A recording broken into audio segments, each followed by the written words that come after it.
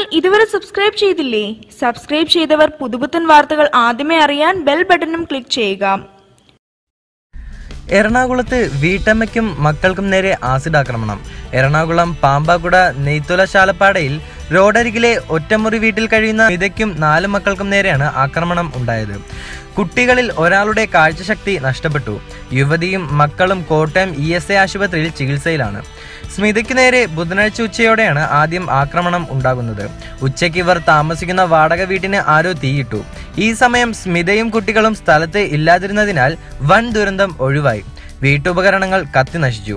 സംഭവ ദിവസം രാത്രി സ്മിതയും കുട്ടികളും ഇതേ വീട്ടിലാണ് കിടന്നുറങ്ങിയത്. വെളുപ്പിനെ 3 മണിയോടെ ജനൽ വഴി സ്മിതയുടെയും കുട്ടികളുടെയും മുഖത്ത് അജ്ഞാതൻ ആസിഡ് ഒഴിച്ചു.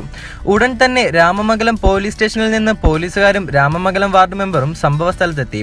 സ്മിതയെയും കുട്ടികളെയും പിറവം സർക്കാർ ആശുപത്രിയിൽ എത്തിച്ച് പ്രഥമ ശുശ്രൂഷ നൽകി. തുടർന്ന് ഡോക്ടറുടെ നിർദ്ദേശപ്രകാരം ആംബുലൻസിൽ ESA ആശുപത്രിയിലേക്ക് എത്തിച്ചു. മെഡിക്കൽ കോളേജിൽ നിന്ന് വിദഗ്ധ ഡോക്ടർ എത്തിയാണ് കുട്ടികൾക്ക് ചികിത്സ നൽകിയത്.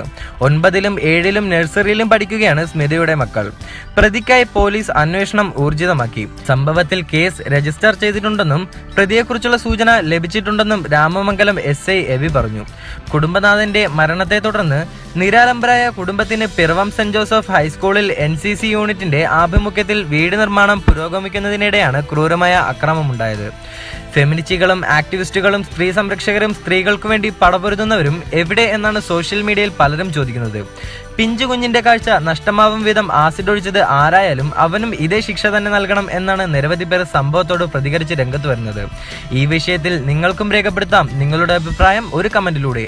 കൂടുതൽ വാർത്തകളും വിശേഷങ്ങളും അറിയാൻ ഈ ചാനൽ സബ്സ്ക്രൈബ് ചെയ്യുക.